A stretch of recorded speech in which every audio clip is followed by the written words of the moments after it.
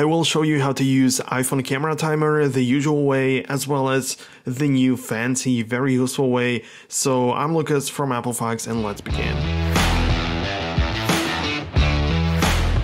Like, sure, the most basic way to do it is to simply open up a camera, and if you are not able to see it right away, just simply swipe up, and there you have a couple of options. And the thing that looks most like a timer is actually the timer.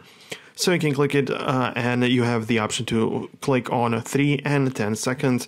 So apparently after clicking on the shutter button, you have either 3 or 10 seconds for you to get to your position for the photo to be taken. But there is a very interesting way to do it, and it works on any iPhone. And the way to set it up is to go to the settings. And the actual end result of all of this is going to be that you'll be able to tell the iPhone to take a photo for you, and even how many photos you want, and many great things. You could of course ask Siri, but she's pretty dumb when it comes to taking a photo, at least right now. So if you tell her to take a photo, she's gonna just open up the camera. Like, apparently that's what you use to take a photo. But if you want to use the way I would recommend you, is to simply go to the settings, then go to accessibility, and there you should be able to see voice control somewhere.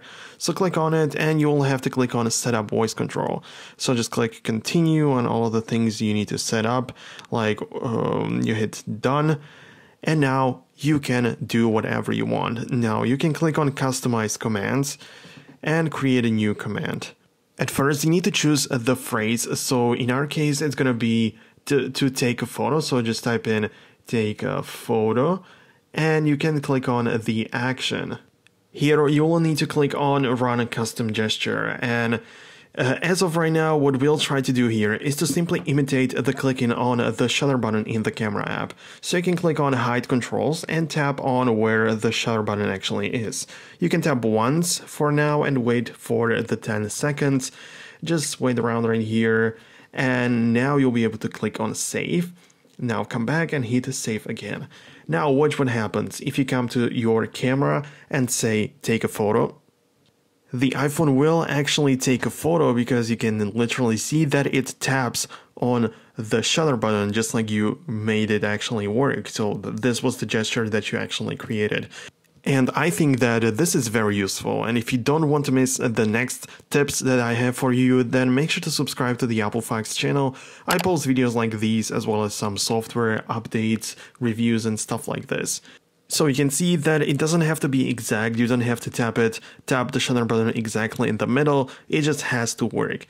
And the great thing about it is that you can play around with it.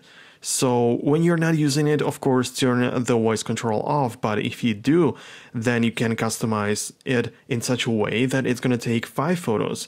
So you will create new gesture, new phrase, and it will actually, you will say something like take 5 photos, and you will tap the shutter button 5 times. So this is very nice, and you can just make it take a video even.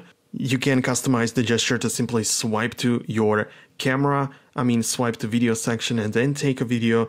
I think that this is very, very nice, but a lot of times you don't really need the video capabilities. You just want to take a photo without actually setting the timer and then running like crazy to your position for the photo to be taken. I think that this type of voice command is something that I'm going to be using a lot because I just consider it to be very useful. One important thing to also keep in mind is that you can set specific apps where this can actually happen or take place.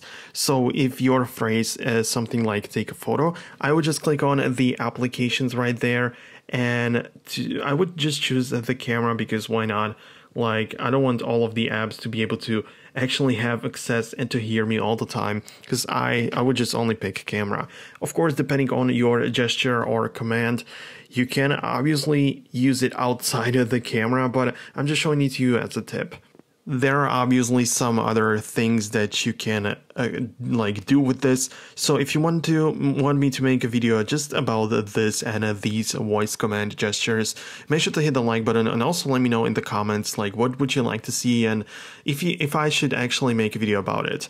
So I want to say thanks a lot for watching. I really hope you enjoyed this kind of content. If you do, I would really appreciate if you clicked on the like button. This would really help the channel.